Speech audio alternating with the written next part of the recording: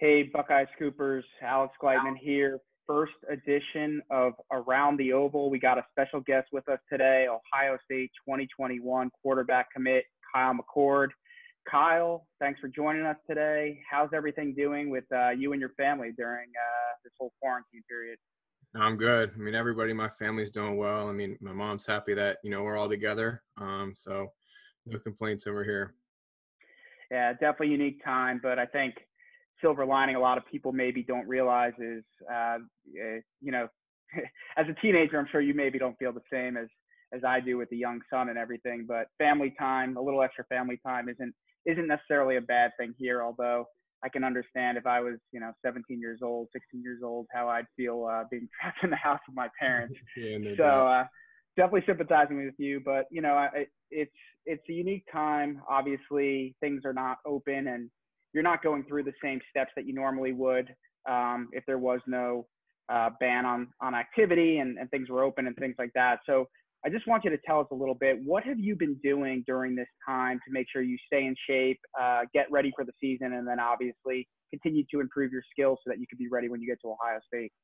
Yeah, I mean, so the biggest thing, honestly, is I just have so much more time on my hands now that I'm not sitting in a classroom for 7, 8 hours a day. And, school's over now with online class. So I have all day to work out. So I'm doing multiple workouts a day, really just trying to get better. I'm probably throwing 3 times a week with a few of my guys. And then lifting pretty much every day and then doing different things for speed and agility, whether it's sand work, jumping rope, running, miles, and timing them, trying to get my times down, or, I'll go up to the field and just do, agility drills. So just trying to get creative and really work in any way I can. But it's definitely been a fun challenge to try to take on.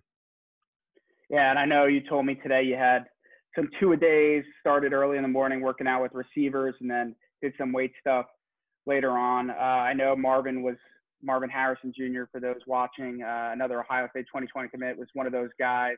Tell us a little bit, how's he looking right now? He's looking great. I mean, he's college ready right now. So, I mean, both got one more year together at St. Joe's. So I'm extremely excited for upcoming year and then the years to come at Ohio State. Awesome. And just one more thing about Marvin while we're talking about him. What do you think makes him so good? Like, what are the things that you rely on from him as a quarterback, and what do you think is going to translate well to the next level? Yeah, I mean, obviously, he's, built like an NFL receiver already, 6'4", about 200 pounds right now. And, he can do everything. He can run every single route in the route tree, and can go up and catch every single ball. You just have to put it in his radius. But the one thing that I think separates Marvin from, the average high school receiver is just his knowledge of the game. When I'm talking to him about what I'm seeing out there, he talks to me like he's a quarterback. He understands the game and what I'm seeing. And I think that makes it so much easier for me to kind of relay my message across. And, he knows exactly where I want him to be just based on, how the defense is playing. So his mind for the game, I think, is second to none. I think that's one thing that's really separated him from, the rest of the competition. Yeah, and both of you guys, as I said, committed to Ohio State. You were now, I guess it's a little over a year ago at this point. It's crazy. It feels like forever, but it's also doesn't feel that long either. And then Marvin obviously was a little bit later in the year last year, closer to the fall. But you guys are 2 of 19 guys now in this 2021 recruiting class, first class 21. That's ranked first in the country. An incredible group. What has it been like for you to see? I mean, I remember when you committed, you told me that you wanted to help put together the #1 recruiting class in the country. And while there's still a way to go till December signing period and February National Signing Day, I think it's going to be really hard for any team to top you guys. What has it been like for you to see this class come together the way it has so far?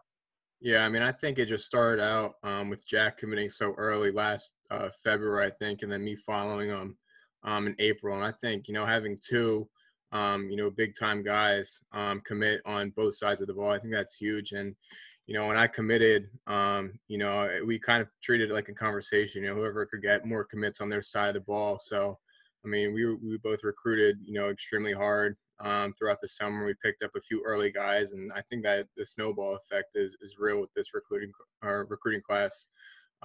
Just to see, the effect that I think, one commit has on another. And as soon as, that one recruit commits, he's, going after another kid. And, I think it's really been special to see kind of this class grow and, blow up, these last few months and really separate us from the rest of, the college football world. So, it's definitely been fun. And, we still have a few more guys we got to go after. So we're not done yet. But, it's definitely been crazy just to see, how this last year has unfolded with commits to Ohio State. Yeah, we'll ask you about some of those guys you're going after in just a minute, but you kind of touched on this when you were speaking before about when you committed, just kind of being a leader and going out and helping get other guys. How important was it for you, both as a person and as the quarterback in this class, to, just kind of take on that role, that leadership role, and kind of be a guy accountable for helping to make the team around you better? Yeah, that was one of Coach Day's main visions. And talking to him about this time last year, a little more than a year, that was one of his visions, was for me to commit early and then help build this class. And I think that's huge. Anytime you get a quarterback commit early, it's huge in recruiting because, coaches can recruit, anyone they want, but it's a lot different when, a player's recruiting you to a school. So I've just kind of tried to use that to my advantage and leverage guys and sway them to Ohio State, just saying, we could play together, and that's something that, the coaches can't say, only the players can. And so I think, when a quarterback and, in Jack's case, like a defensive end, is saying we could play together and, run the college football world. I think that's, one of the best recruiting tools to use. Yeah, definitely. And I guess your relationship with the other guys in this class, it started like that. It's obviously grown. How are you guys keeping in touch right now? Is there a group, everyone always talks about like the infamous group text and things like that. Like, what is that looking like as far as your relationship with the other guys in this class that now that they've already committed? Yeah, I mean, we all talk. I've talked to Sam Hart, obviously Marvin, Evan Pryor, Jack, Ben Chrisman. Like, we all talk almost every single day, and I think that's one thing that has been huge for us is just the communication between the commits and, kind of coordinating what.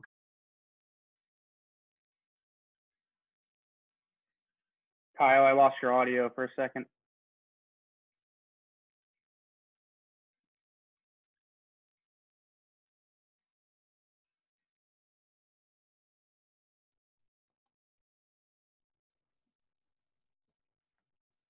Can you hear me?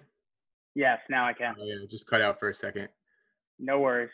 Yeah, so I was just saying we talk every day, and I think that's just been huge with the communication between us and kind of coordinating what guys we're going after, who's going to commit next. And, I think that's one thing that separates this class and makes us so special is just, we're obviously great football players. I think we have 18 or 19 guys, and, each one is a top caliber player. But I think off the field too, we're just top caliber guys, and I think we're molding together really well.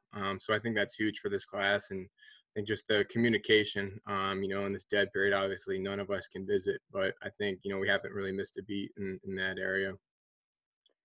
That's definitely pretty special, and it seems like it's a special group. Again, there's 19 of you guys. Probably means there's 6, 7, maybe 8 spots left. Tell us, who are some of the guys you're going after to fill those limited remaining spots? Yeah, for sure. I mean, offensively speaking, guys I'm going after, Emeka Buka from Washington, Troy Stellato from Florida. Those are really the two main guys at receiver. Hudson Wolf from Tennessee, big tight end that, we'd love to have. And then, a few linemen that, we're still going after, J.C. Latham from IMG, Jagger Burton, and then a few other guys. So, I mean, it's crazy just how selective they're being. But, I think that we have great leverage right now. And, when you're dominating recruiting, I think that gives you, the option to be so selective. So they're really handpicking the guys and, going after them 110%. Definitely. And, I'm going to put you on the spot here. If you had to predict, I don't want you to give away too much of what you may know, but if you had to predict who's going to be the next guy to commit to this class. The next guy, I I mean, the guy right now that me and Sam Hart are probably working on the hardest. I'd say Hudson Wolf. That's really who we're trying to get the most right now, at least for me and Sam. We've started a great relationship with him. So, I don't, Lost your audio again.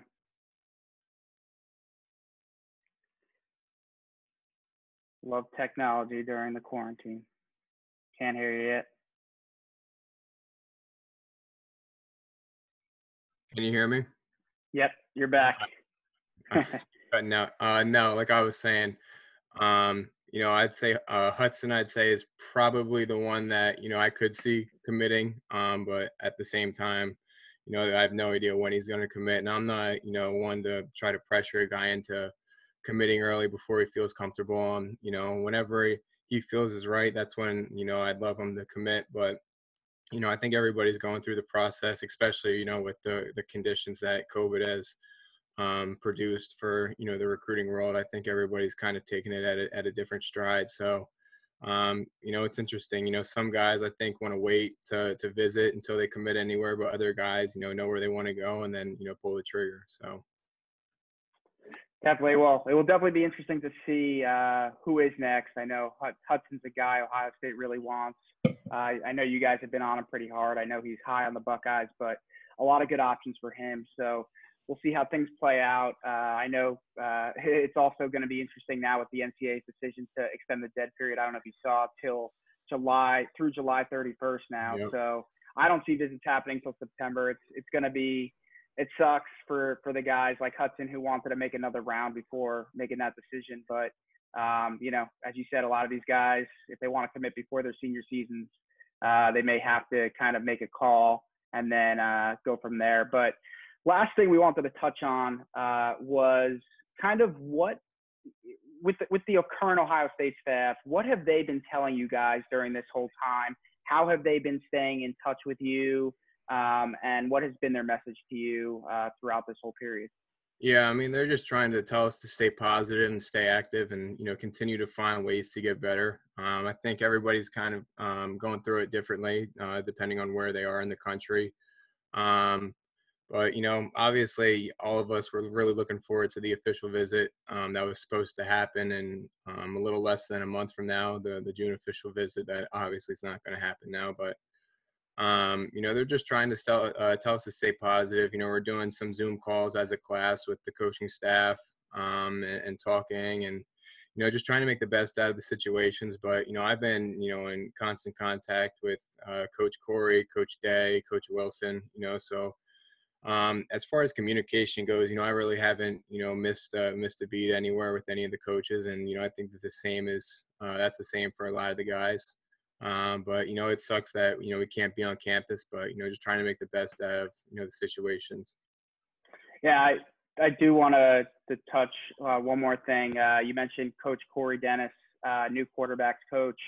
Obviously, when you committed, it was Coach Yurcich in charge of what will be your future room. Obviously, Coach Day has a big hand in the quarterback position and the offense at Ohio State. But what is your relationship like with Corey Dennis, and what are you looking forward to as far as being able to play for him?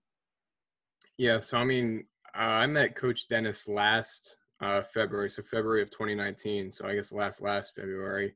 But he's a great guy first and foremost. I mean, that was my first impression, was just how cool of a guy and down to earth he is. And then he works harder than anybody I've ever met. He's always on go, always trying to find ways to get better. And, I think a lot of people were, skeptical when Coach Yurcich left, who was going to be the new quarterback coach. And, they were trying to figure it out. But, as soon as I found out the news, I was hoping it was Coach Dennis because I already had such a great relationship with him. And, he's done a great job, in my recruitment. He was one of the main reasons that I committed, just my relationship with him. And then on top of that, I think when he did get the job, I've been, talking to him even more now. And we talk about almost every day, and just catching up and talking about life. And, we've been meeting a lot. And I think my relationship has really grown with him over this quarantine, just Zoom meetings, FaceTime calls, whatever it is, texting back and forth. So, I think he's, bound to have, a great year being the quarterback coach. Obviously, he's got a great quarterback room, and obviously Justin's a beast, but he's a great quarterback coach and a great dude. So I couldn't think of a better candidate for the job, and I'm so happy that Coach Day kind of promoted him, I guess you could say, to quarterback coach. Awesome stuff. And last question here. You mentioned the quarterback room. If Justin has the year that everyone expects him to have, it won't be a surprise to see him go to the NFL. He's already being projected, possibly it's either him or Trevor Lawrence, maybe first or second pick. But either way, he's going to be probably a pretty high draft pick if he has the year everyone thinks he will. And, that will leave CJ Stroud. It will leave Jack Miller. And then you're coming in. Obviously I know you want to come in and compete from day one for that starting job. I guess the two things I want to ask you on that are, one, why do you feel, I guess, like, what are your strengths that you feel are going to put you in a position to potentially win that job as a true freshman? And what are the things you want to work on so that you can be in a position to win that job as a true freshman? I think first and foremost, playing at a school like St. Joe's, you're on, the kind of the national schedule, and going up against, the best competition that the nation has to offer, I think really is one of the biggest reasons, why I chose St. Joe's in the first place, because I knew I was going to be tested as much as possible on the field, going up against great competition. It's kind of like a college program, with the type of coaches that we have. And, I think they're definitely getting me ready for the next level. So I think that's, huge just in itself. I think that's going to translate very well to the college game, just being on kind of the big stage in high school football. I mean, obviously college football is a little bit bigger, but, playing a national schedule, I think, kind of gets you ready for that. And then the one thing that I think I want to improve the most on is just the mental side of the game. I'm trying to absorb knowledge in every single way I can. I'm meeting with Coach Dennis and going over, coverage recognition and stuff like that, just little stuff that I think make, all the difference, when it comes down to it. So, and the one thing is you can never, know too much about football. So I'm just trying to soak everything up and,